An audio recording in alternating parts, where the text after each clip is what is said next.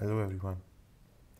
I'll be doing a series on different types of functions available in the Pandas data frame, and the purpose of this series is to introduce you to different types of functions that are there in the Pandas library. What happens is that sometimes we are not aware of the different types of functions that already exist in the Pandas library, and we end up implementing our own versions of those functions when we need them. So the idea is to go through various important functions that are already there in the Pandas library one by one in this series.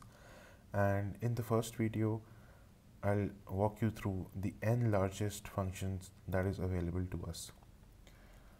So let's begin and load the Pandas library first.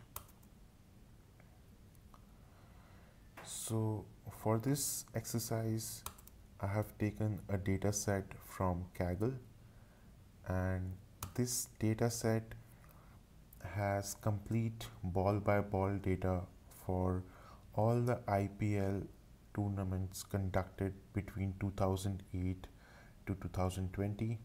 And if we just take a look at the structure of this data set, we can see that we have some random ID over here. We have innings, was it the first inning or second inning, which over of the inning it was, which ball it was, who was the batsman, who was non-striker, who's the bowler, how many runs were scored, were there any extra runs conceded, what were the total number of runs. Similarly, we have a lot of other fields over here. So let's say we want to find out that in all of the versions of IPL, what is the maximum number of extra runs that have been conceded on a single delivery, right? So for this purpose, we can use the nlargest function that is there in the Pandas library. How we use it is we just specify data frame dot nlargest, and here the first argument is the number of rows that we want, and then we have this columns argument wherein we specify the column for which we want the nlargest rows. So here we're saying that for this extra runs column we want the top 5 records.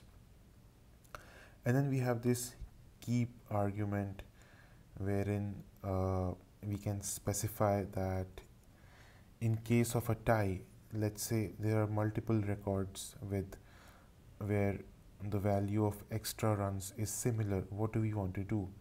Do we want to keep the first record? Do we want to keep the last record? Or do we want to keep all of the records? So here, just for the sake of simplicity, let's say that we want the first record only. So let's run this and see what happens. So as we run this, we can see that we have got 5 records because we had specified that we want 5 records, and here we get the subset of this data frame sorted by the extra runs column in a descending manner. So you can see here that it was the second innings of a match being played between Delhi Daredevils and Mumbai Indians. It was the 4th over, and it was the ball number 2 bowled by Malinga to Murli Vijay, and Quinton de Kock was on the non-strikers end, and there were some 7 extra runs conceded on this delivery, and the extras type we can see here was a penalty. In case you want to access this notebook, you can find the link in the description box. Also, if you liked my video, please do consider subscribing to my channel and stay tuned for more content. Thank you.